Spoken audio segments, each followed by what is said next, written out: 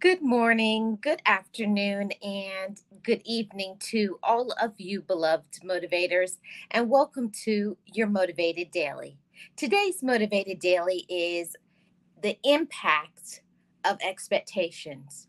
Now, I don't know about all of you motivators, but when I expect something from someone and they don't follow through and give me what I want or what I need, I feel saddened, I feel upset, I feel angered.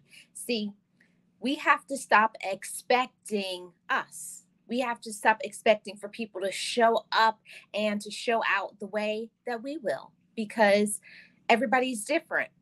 And if you don't communicate what you want and what you need, we can't expect for other people to know. But also, in that, not everybody is going to move as fast as we want them to go. We can't rush, we can't hurry the process. We can't make an individual do the right thing. We cannot make people love us. We cannot make people respect us. We cannot make people change. We can't make people just grow up and be a mature human being.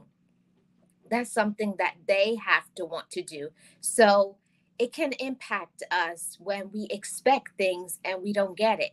So, one of the best things that we can do is just have reasonable expectations. Expect for people to be themselves. That's the first thing. And also, stop expecting for people to show up like we will.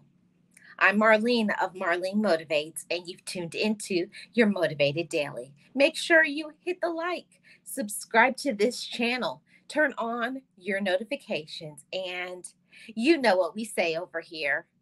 Just know it, just breathe it, and be it, and live your best life. I will see you tomorrow. Be encouraged.